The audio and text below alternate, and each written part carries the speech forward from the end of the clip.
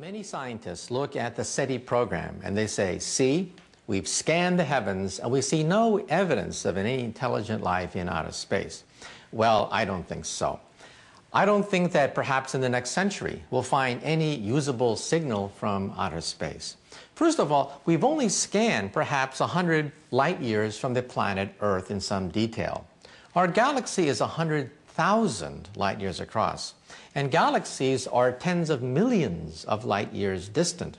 So we've only scanned a small neighborhood of our galaxy. Second of all, we've only looked at frequencies near the frequency of hydrogen. That's silly. This goes back to the person who lost his key. A person who drops his key will often look next to a lamppost. But if you say to the man, why are you looking next to a lamppost? You dropped your key over there. The person will say, well, that's where the light is. There's no light over there. Therefore, I will look over here. We look at hydrogen frequencies because they are convenient. However, scientists don't think that these aliens will communicate at hydrogen frequencies. Perhaps they use laser technology. We've only barely begun to scan other frequencies. Therefore, we have to look at the broadband. Also, when you communicate across vast distances, we sometimes take a signal and chop it up. And then we send each piece and it reforms at the other end. That's how the internet works. Email is chopped up, sent through various cities, and is reformed at the other end. But if you were to intercept one fragment of email, you'd get nonsense, gibberish until it's reformed. Therefore, in outer space, they probably send signals not on one frequency, but perhaps on the entire spectrum, so that a passing star will not interrupt the entire signal. Then at the other end, they reassemble the signal. If you were to listen in on their signal, you would hear gibberish, nonsense.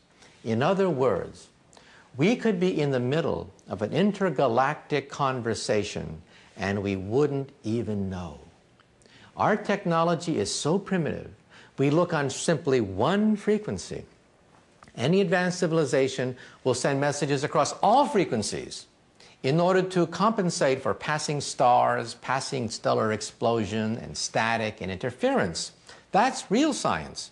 However, scientists sometimes judge alien technology on the basis of what we can do, not on the basis of what a Type 3 civilization, millions of years more advanced than ours, can do. There is the famous Fermi paradox. That is, if there are extraterrestrial beings out there, then where are they? Well, take a look at this. Let's say we have an anthill in the middle of a forest. And right next to the anthill, they're building a 10-lane superhighway. And the question is, would the ants be able to communicate or understand what a 10-lane superhighway is? Would the ants be able to understand the technology, the intentions of beings building a 10-lane superhighway right next to the ants?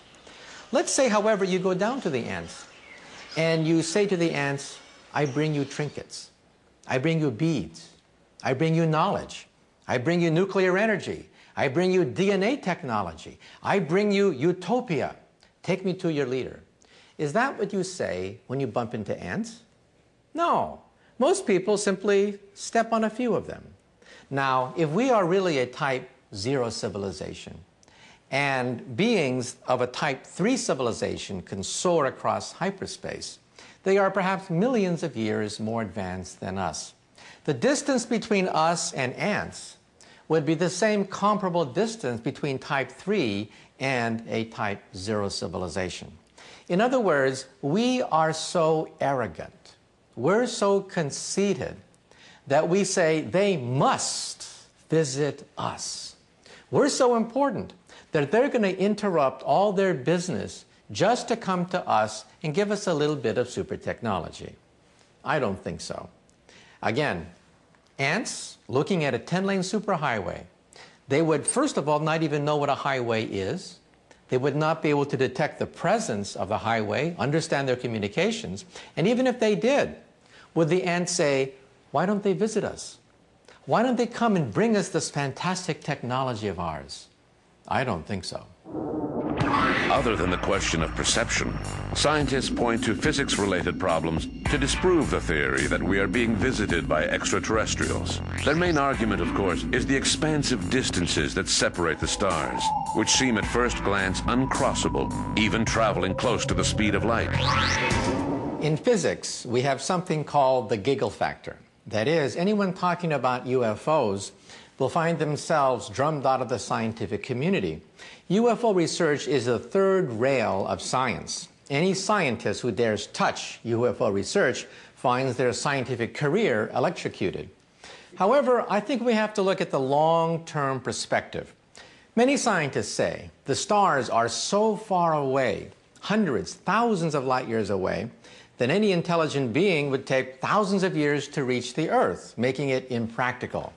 I think that's a mistake, because we assume that these extraterrestrial beings are only 100, 200 years more advanced than us. Then that's a problem. Einstein said that the speed of light is the ultimate speed limit. You cannot go faster than the speed of light. That's Einstein's special theory of relativity.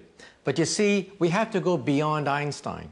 We have to go to the general theory of relativity, where it is possible, we think, that you might be able to go faster than the speed of light. And even beyond that, to the quantum theory, to the unified field theory, in which all bets are off. So I think that the fundamental mistake that many scientists make is that they assume that extraterrestrial beings are only 100, 200 years beyond our civilization, not thousands, millions of years beyond ours. What if extraterrestrials do not come from another planet, but rather from another dimension that we are unaware of? A sort of parallel universe out of our grasp. 5 years ago, such a concept would have been considered ludicrous. However, with the discovery of quantum physics, our vision of the universe is changing. When I was a child, I used to go to the Japanese tea garden in San Francisco, and I used to look at the fish, the carp, swimming in a shallow pond. I used to go down and look at the fish and wonder what would it be like to live in 2 dimensions. These fish could only move forward, backward, left, and right. And I imagined what a strange universe it must be. The concept of up into the 3rd dimension was alien to them. I could put my nose right next to the fish, and they would never know that there was something called hyperspace.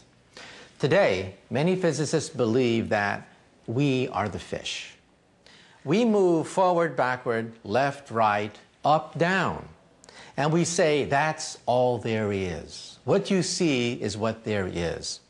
However, we now believe that there is a theory of everything that will allow us to, quote, read the mind of God, as Albert Einstein would fondly say.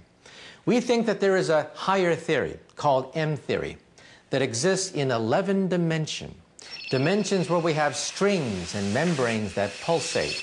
And we now believe that our universe is nothing but a tiny bubble, a bubble floating in a much larger hyperspace. In other words, cosmologists don't really believe in a universe anymore. We believe in a multiverse, a megaverse of bubbles that are constantly springing into existence, expanding like in a Big Bang. So in other words, our universe may coexist in an ocean of other universes. Now, 5, 10 years ago, this notion was considered bizarre, science fiction. Not anymore. In the last 5 years, the data is almost conclusive. We have something called inflation. The fact that the universe expanded in many stages, one an extremely rapid stage of expansion. The only way to explain this rapid expansion is to assume that our universe is a bubble, coexisting with other bubbles in a multiverse, in a megaverse of universes.